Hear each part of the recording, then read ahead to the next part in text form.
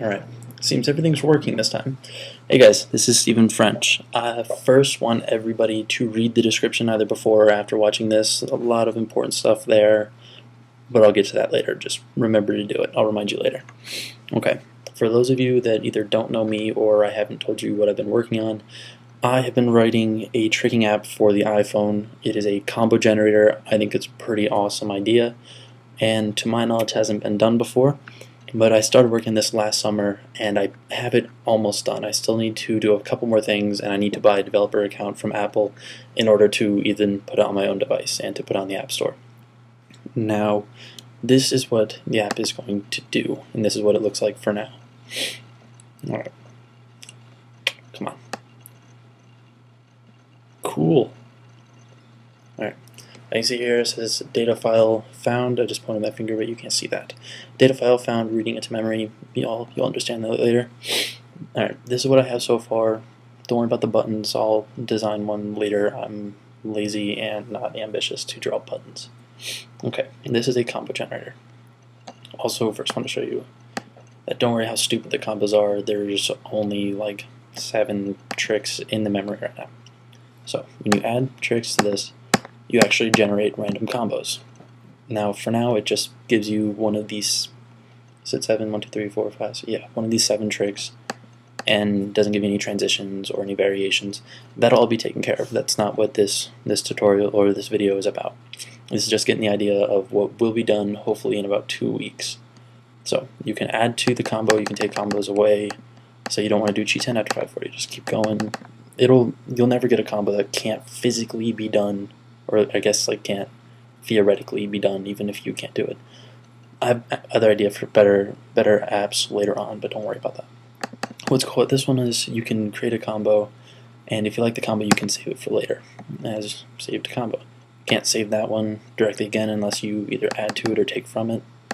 But regardless, you can save your combo and later on go to this next page, which is kind of far from done. You'll actually see everything here. You'll be able to add your own combos by typing them in and some other cool stuff like that.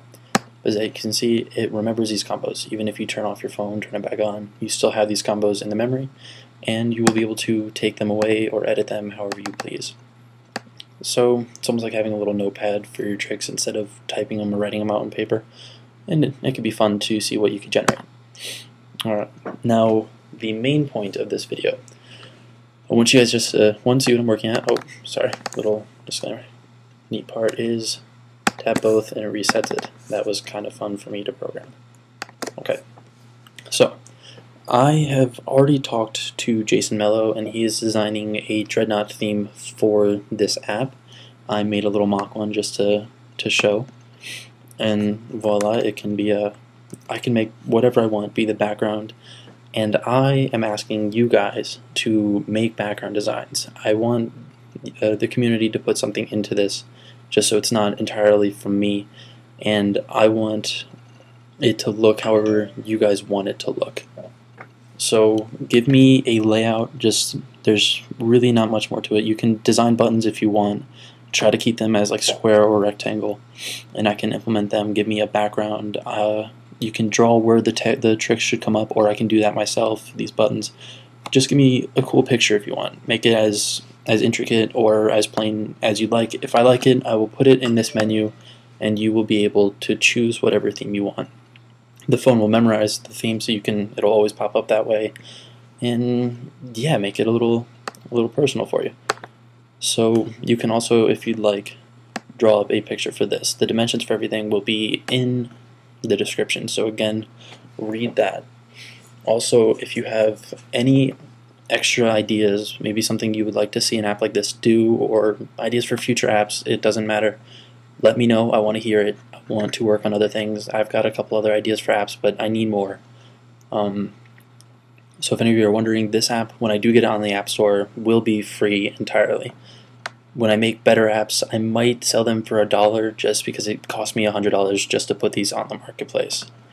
So, but I'm not worried about that for now. I don't want to profit off this. I made this for the community. I want it to get out there as soon as possible, and from the people I've talked to, I've gotten some really good feedback, and some of you guys seem pretty excited about it. So just to let you guys know, I have been working on it. It should be done soon. I would like to submit this to the App Store in about 2 weeks. Usually takes about 2 weeks to a month to get verified, but I will constantly give you guys status reports as to what's going on, and yeah, help me make this look better. So that is it for now.